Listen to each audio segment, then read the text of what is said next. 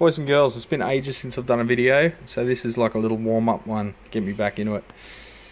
We've got a JCM 2000 DSL 100 head, and it's got the dreaded pale green circuit board for the main board down the bottom there.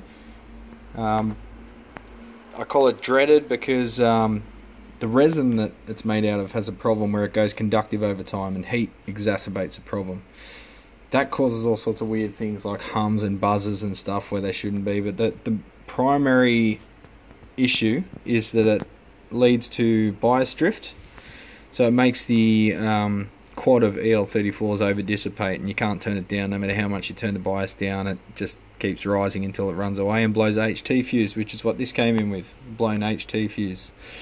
So what I've done to demonstrate and to prove to myself it's the problem, you remove the center tap of the output transformer, sorry, I'm learning how to speak again, and you connect pretty much to any pin except for the plate, but the most important, you connect to pin 5, which is the control grid of any of the 4 valves, and we're showing open line, so infinite resistance, or as good as anyway.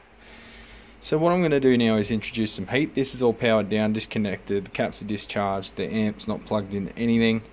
It's just literally the meter and the amp, and that's it. Got my hot air station, best one around, cheap too.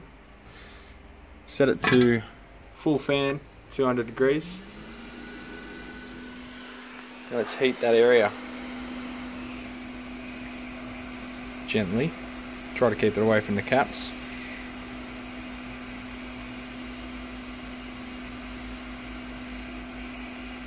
And the resistance is dropping. Look at that. Not even that hot. Alright, so that would start showing pretty heavy leakage and bias drift, and it just keeps going. Now that's only 200 degrees, so what happens is the bias drift makes the valves get hotter, they get hotter, the board gets hotter, the resistance gets lower, the leakage increases. It's like a runaway effect until the fuse pops, and it's probably cooked the valves as well.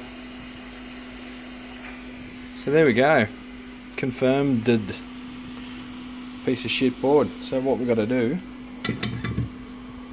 Marshall have been aware of this, and you got to feel sorry for them. That'd be a nightmare for any manufacturer.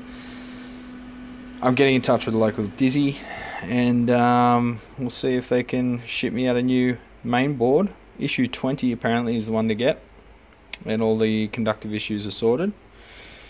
And it's basically a new board in the amp. Should be like a new amp again. It's got all the filter caps and everything on the one, but not cheap. So just grabbing a price for now, and we'll see what the customer reckons. We'll leave it up to them.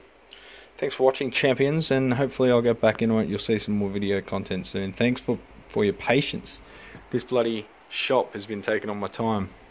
Anyway, rock on, champions.